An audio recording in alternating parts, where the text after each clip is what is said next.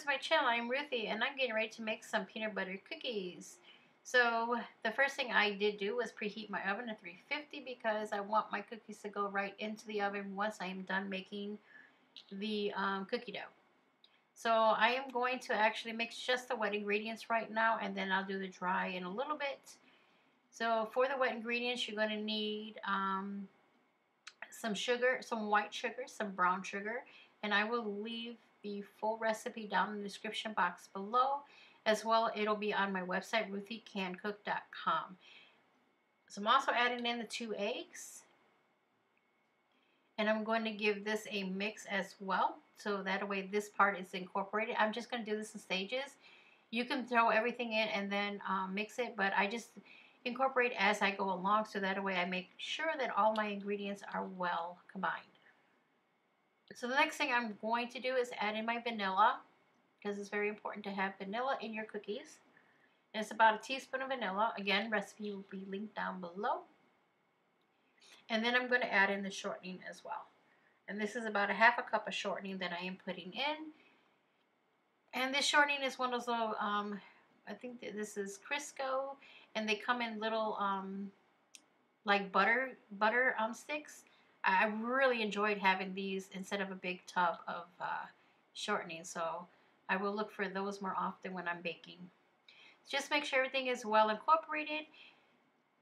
Then we're going to move on to the next step, and we are going to add in the peanut butter. So what I didn't do was spray the cup with some nonstick spray to help me get the peanut butter out a little bit better than what I had been doing, because I had a little bit of a struggle with peanut butter, but it worked out because I got it out, and we are going to mix it all up and make sure it is incorporated with everything else in this part.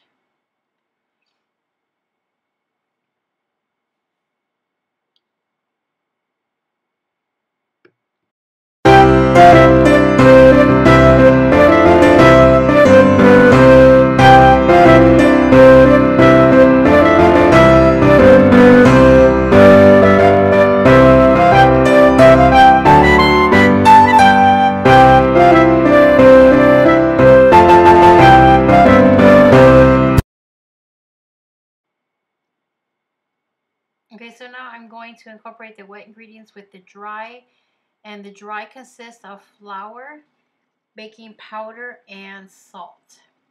Again, recipe will be linked down below. So I was having, trying to figure out the best way to scoop this peanut butter batter out without making a mess, but of course that just never happens. I made a mess, but that's okay. I'm baking, and baking always comes out with messes. So once I get this into the bowl, I am going to mix both of them together. You want to make sure you incorporate everything very well. I did have problems with the hand mixer. I don't know what's going on with the hand mixer today, but it didn't like me. It wasn't working the way I wanted it, so I ended up just stopping and hand mixing it by hand because it was frustrating.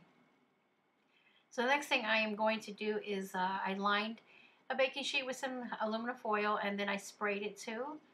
And I am using a cookie scoop to actually put the cookies out, so that way they're all the same size. My mistake was I should have used the smaller scoop. It was a set of 3, and I used the medium one instead of the small one. So my cookies were a little bit bigger than they should have been. However, they're still good. But if you want to make 2 to 3 dozen out of this nicely, then you need to use a smaller cookie scoop, which I did not do. So I made almost 2 dozen. But this can make 3 dozen easily if you use a smaller scoop. So I'm going to use a fork to do the imprint that peanut butter cookies have. Because my dough is a little bit, my cookie dough on these are a little bit bigger, I'm smushing some of them down just so that way I know they will cook evenly, which is fine. But when you do it, just make sure you use a small cookie scoop, and you won't have to do what I just did like that. Another good tip is you want to dunk your fork into water before you put it on the cookie, otherwise it will stick to the dough. So dunk your fork in water, press the cookie, and then slightly lift it up like you're doing a rocking motion, and the fork will come right off the cookie without sticking. And these are starting to smell amazing, and they're not even cooked yet. Oh my goodness, can't wait.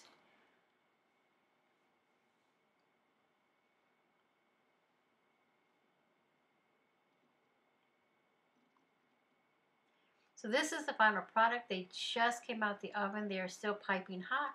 They need to cool for a good 15 to 20 minutes. You don't want to eat them right away because they're just too hot to eat. But these are crunchy on the outside, soft in the inside, the perfect peanut butter cookie to have. I hope you enjoyed the video. If you did, give me a thumbs up. If you tried this recipe, please let me know down in the comments below, and I will talk to you in the next one.